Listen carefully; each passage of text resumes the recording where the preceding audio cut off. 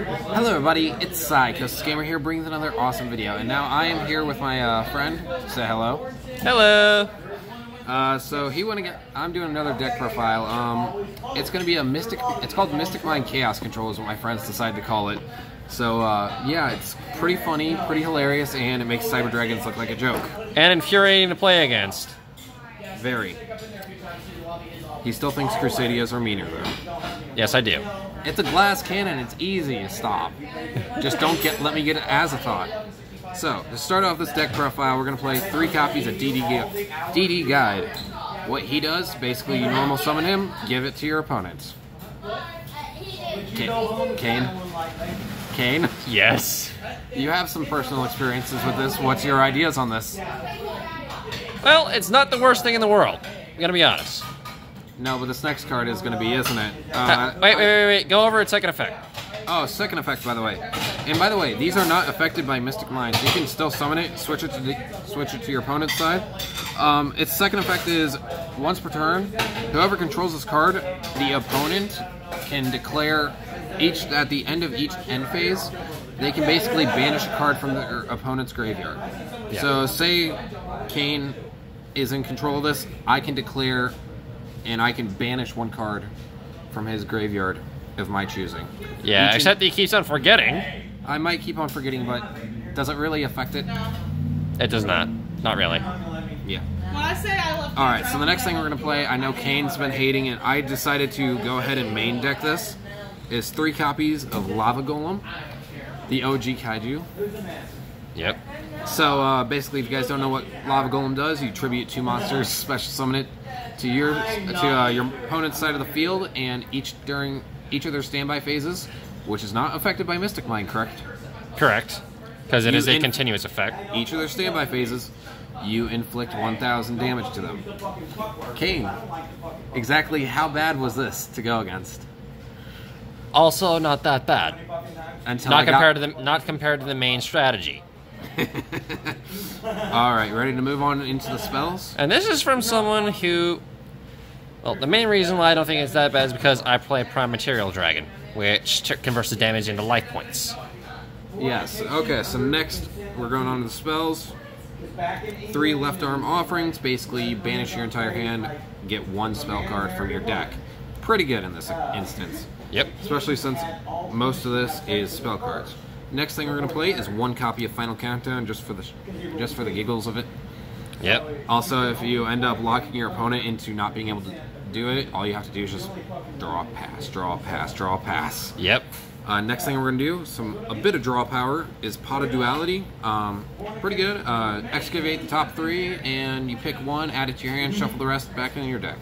And then you also cannot special summon any monsters, so for the rest of the turn, but you know. Which kind of cuts into Lava Golem a little bit. Unless you end up using that first. No, because then you wouldn't be able to activate this card. Oh, that's right. My bad. I would also use Card of Demise if possible. I wasn't able to pick it up, so this is kind of my build on it.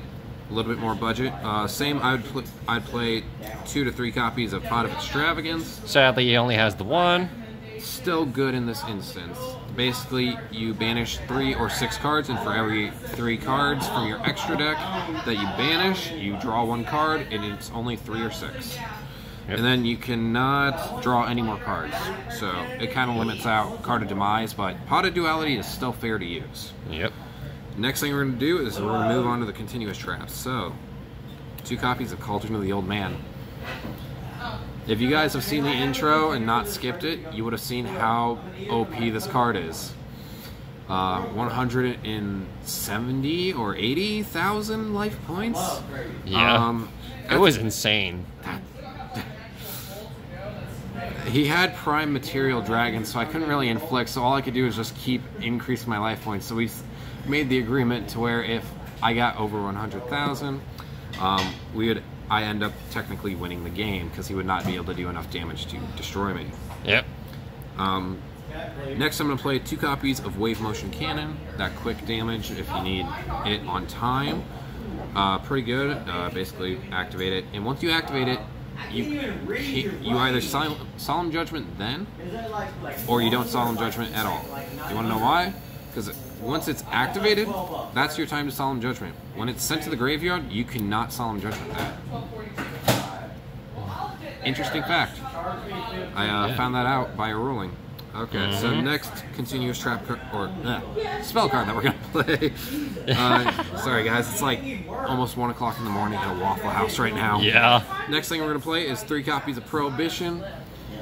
Kane, tell us your opinion on this one. Absolute bullshit. Okay, so basically you declare 1 card name. Say I declare Twin Twisters. You can't use Twin Twisters for the rest of the duel as long as this is up on the field. It's not the worst in the deck, but it's still pretty bad. Yeah. Now this is one that Kane personally hates and that he would always Infinity destroy. Is 2 copies of Goddess Scold's Oracle. Kane, you want to tell him what you do for this one?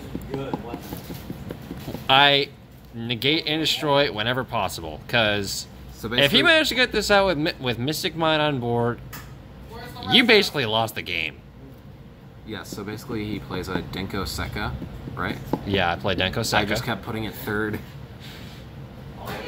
And basically you excavate the top 3 of their deck. They don't get to see, but you do. You put them back in any order you want, and you can only summon fairy monsters after that. Yep. You can only activate it once per turn, which is kind of bad, but not really that much. Yep. Next thing we're going to play is 3 copies of Field Barrier. Protects it, Mystic Mine from blowing up itself. Pretty good. Demise the land, your opponent special summons a monster. Say hello to Mystic Mine. 3 copies of Mystic Mine. Because that's what this deck revolves around. Yes. Mystic Mine, basically, if your opponent controls more monsters than you do, they can't attack and they can't activate monster effects. And keyword activate monster effects. Yeah. There are like passive effects like if it has a passive effect, it can still be used. Alright, next we're gonna be moving on to the trap cards, and I'm actually gonna clean this up here real quick. Give me 1 second. Yeah. Alright, so for the trap cards, 1 Metaverse, we all know why. Doesn't matter how hard we try. Yeah. Kane hates it, and I love it. I don't hate Metaverse. I just hate the field spell that he plays with it. 3 copies of Cursed Sealed with the Forbidden Spell. Basically what that does is you discard a spell, and it's a counter trap, which is good, and all you guys are now going to probably start using it. And you basically, it's like a Prohibition counter trap.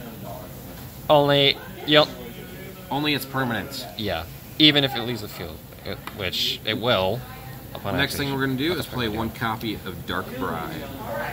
Basically, I think we all know what this does. You activate a spell or trap, or your opponent does, negate it, and they draw 1 card. Yep. Not too much worrisome unless they draw Twin Twister. Next thing we're going to play, 3 copies of Solemn Judgment. And check out those 2 ghost rares. That's like $51 right there. But totally worth it. So basically, Solemn Judgment, you normal summon, activate a spell or trap card. Wait, no, not just normal summon, just summon in general. Oh yeah, it's just summon in general. So you summon in general or activate a spell or trap, negate it, and pay half your life points and destroy the card. Pretty nasty card, wouldn't you say? Yep. Alright, next we're going to be moving on to the extra deck. I know the extra deck is probably what you guys are all waiting for. It's the best one out of them all. So Funny thing, he only uses this extra deck as a Pot of Extravagance fodder. Exactly. So we're going to be playing Guard Dragon LP, Guard Dragon Pisty, Link Kribo, because I actually found that there's a few outs to this. Oh, no one? No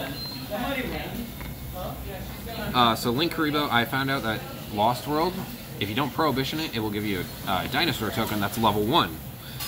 So, and it'll just keep doing that. So if you link it off for Link Kribo, when they go to attack, it just tribute. Not too bad. It's actually one of those cards that I want in the extra deck to still remain. Next thing we're going to play, Spatha. No, nothing useful in here. Crusadia Equimax. Mech Knight Crusadia Avermax. Saruja Skulldread, 3 copies. And now we're going to go on to Appaloosa. Game. I only use this for Pot of Extravagance. And it is shameful. And then I also use this for Pot of Extravagance. And funny thing, this entire extra deck was basically just ripped from his Crusadia deck. Oh yeah, no. Literally right before I made this deck. Alright, so what we're going to do is the side deck now. Yep. 3 copies of the Mad Flame Kaiju. Mm-hmm. Do you need any mayonnaise or honey? One Scold's Oracle. 1 Wave Motion. Well, then I will only give you a spoon. Or do you eat it with a fork? 2 Dark Ruler no more. Yep. Basically, you negate all the effects of face-up monsters your opponent controls, and they can basically not activate. Is it monster effects in response? Neither player can activate monster effects in response to this effect. In response to this card's activation. So basically, negate. The only downside is your opponent takes no damage, but that's easily worked around. Exactly. And then the last card we're going to be playing in our side deck is 3 copies of Unending Nightmare. You want to explain what this does? If you know what it does? What you do is, considering it's a continuous trap, so you can activate each turn.